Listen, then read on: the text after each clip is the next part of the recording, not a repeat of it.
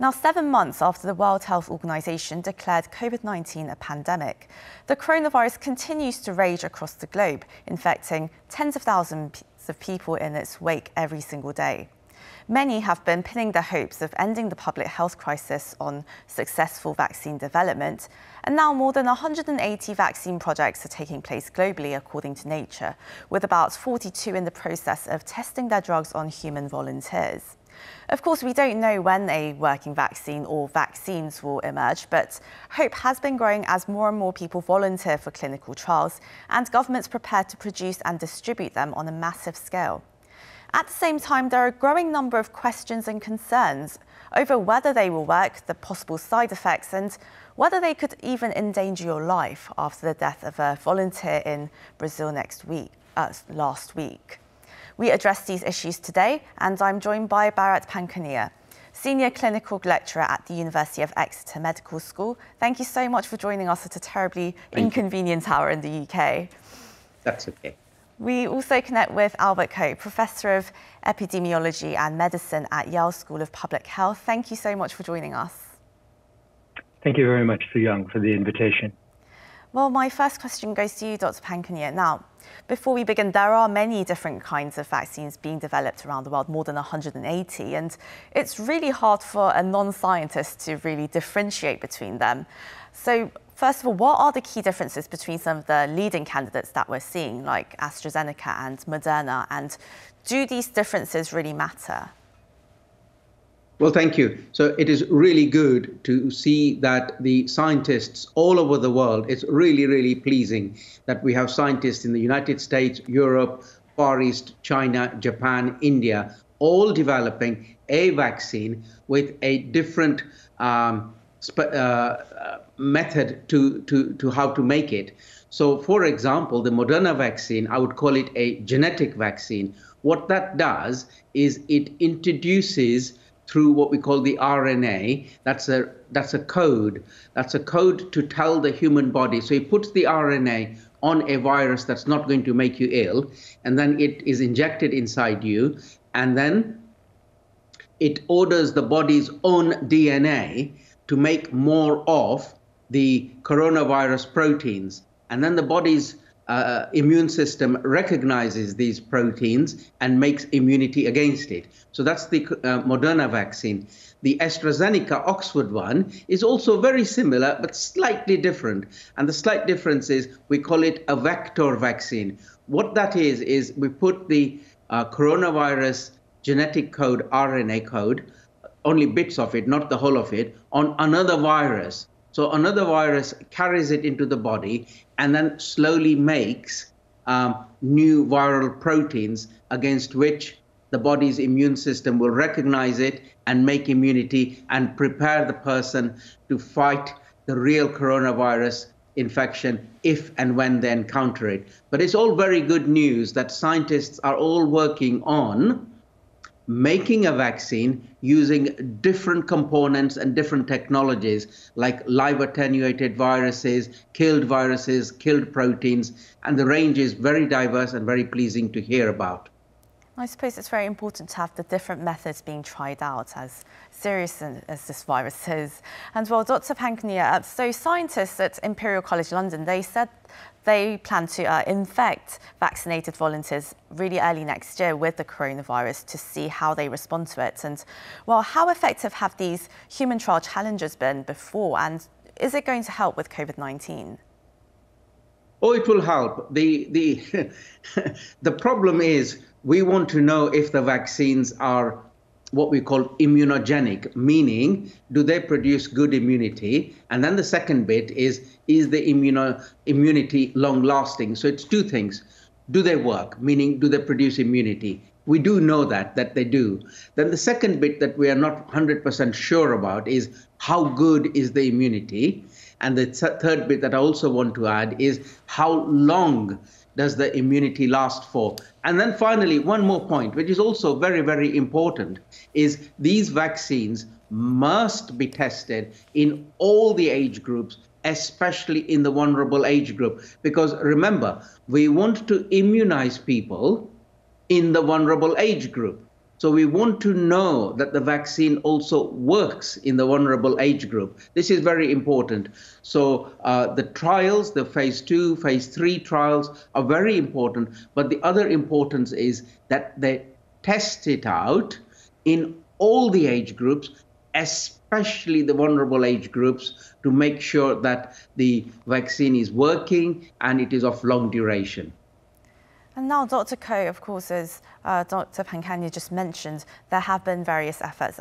Vaccine developers are starting to recruit volunteers to test their drugs. They have been doing so for the past few months. And of course, this is something that really can't be taken lightly. And there was recently a scare after a volunteer of AstraZeneca's phase 3 trial died in Brazil. So there are growing worries. And what are then the possible health implications if things do go wrong? And are there specific groups of people who shouldn't undergo trials or may not necessarily develop immunity? Well, thank you, Soo-Young, for that question. And let me break that up into two parts. So I think the first part is that, there is preliminary good news. Many of these vaccines, or a good number, have already gone through what we call phase 1 and phase 2 trials. These are done on smaller numbers of patients, and they haven't shown severe adverse reactions, kind of warning signs. However, there's a big challenge. This is a new virus. It's always difficult to make a vaccine against a new virus, and you can have unexpected problems that could go on. It's hard to predict actually what could go wrong. You could have rare complications such as severe allergic reactions, and I think there are several safeguards, that are being placed in the clinical trial protocol, throughout the world by regulatory agencies, and that's testing them in these larger phase 3 trials. These are trials with 30,000 people, 60,000 people. And so that you can evaluate if these vaccines can give, perhaps potentially adverse reactions, if they're serious, and also if they're rare and how rare they would be. That could help identify really the policy decisions about whether these vaccines should be used or not. I think in the second question is that, and this goes back to Dr. Pankania's explanation, there are many different types of vaccines, and they may have contraindications, or they may not be acceptable in certain groups of the population. For example, the live vaccines, these are vaccines which are done with weakened viruses, or what we call attenuated viruses. We wouldn't want to give those types of vaccines to people who are potentially immunocompromised or immunosuppressed because of chemotherapy for cancer. On the other hand, and this is the importance of having different types of vaccines and testing them for such an important public health problem in this emergency situation of a pandemic, so that we have a vaccine that can act broadly against various groups of the population and be effective as well as safe. And in that regard, Dr. Koh, then how can we ensure that the vaccine works for as many people as possible in the population, including all ethnic minorities, especially in a country where you are now, a country as diverse as America? Well, that's the importance of the clinical trials and recruiting this diverse populations within a country, but also between countries. I'll give you a good example. The initial measles vaccine is probably one of the greatest public health victories that we've had in the last 40, 50 years. That vaccine actually worked well in, for example, US and European populations, but it actually was associated with severe adverse reactions in the native, American indigenous population when they were tested in Brazil. So testing them not just within a country like the United States, but testing them throughout different groups is essential and critical in the vaccine evaluation process. And now, Dr. Pankania, countries around the world, they're starting to form their vaccine strategies, how they're going to roll out this to the population. Which group should be first in line to get it? And then after that, who would come next? Well, it is important to get it right with regards to who you're going to immunize first. And obviously, the target group should be the old, the vulnerable, the people who, if they were to get a real coronavirus infection, would suffer severe illness. And then the other group that we also need to protect is frontline people. So this would be doctors, nurses, police, fire brigade, ambulance, those sort of people who are also dealing with other human beings all the time, every day. And then, therefore, once you've immunized your main target group, you can extend that net slowly and carefully. But one more thing with respect to strategy, and this is really, really important, especially for the rich nations, is that you do not live in your own solitary bubble. So the United States, Europe, the rich countries don't necessarily live in their own bubble. They need to support the efforts of the World Health Organization to also immunize people in other countries, the poorer countries, and actually fund it, provide logistics support, provide assistance to other countries to also have a good immunization program simultaneously. It shouldn't be one after the other. It should be at the same time, because we are in it together. If we want to make it better for planet Earth, we do it together. So it really needs to be for the universal good, I suppose, and for the whole world. We shouldn't be exclusive about this. And well, now, Dr. Koh, so there are also some distribution concerns as well, how the vaccine is going to be distributed across the nation, especially in one as large as the United States. The logistics of it is raising some concerns. And well, how do you think authorities should prepare for that? Well, I think Dr. Pankania said an extremely important point, which is the issue of equity. We know this is a vaccine which crosses borders, crosses populations, crosses different groups. So unless we not only produce enough for all the populations and leaving no person behind with these vaccines, and also distributing it to all segments of society. And there's several challenges here, with respect to the distribution. Some of the vaccines are going to require 2 doses, right? And in many of the countries, and probably the majority of countries of the world, actually don't have the infrastructure for a mass vaccination campaign. I'll give you a good example of the United States here. There are very few vaccines that we actually give out in a mass vaccine campaign. Influenza is one example, but that's only one of very, very few. The second part is that some of the vaccines that are being produced, Dr. Pankania had mentioned the mRNA type of vaccine that's being produced by Moderna and Pfizer. That vaccine is going to require freezers, which are not just the regular freezers that we use for our daily appliances, but they're going to require deep freeze freezers that go to minus 80 degrees.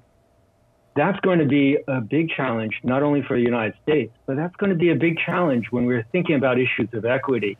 And now this question goes to both of you. I mean, of course, there is still great uncertainty over when a vaccine will become available. But politicians like President Donald Trump, even a few weeks ago, he was claiming there could be an October surprise. And of course, over in the UK, people were cautiously hoping for a Christmas surprise.